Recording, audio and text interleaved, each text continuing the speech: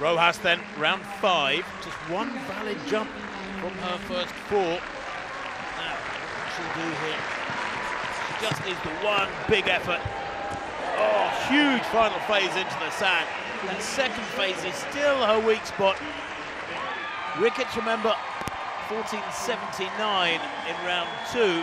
This in round 5 from Rojas. It's big, and that is still with that middle phase needing to work. 14.53 in round 3, but this one 15.35. It's a meeting record from Rojas. 15.35. It's the longest jump in the world this year. Just checking the wind, plus 1.2.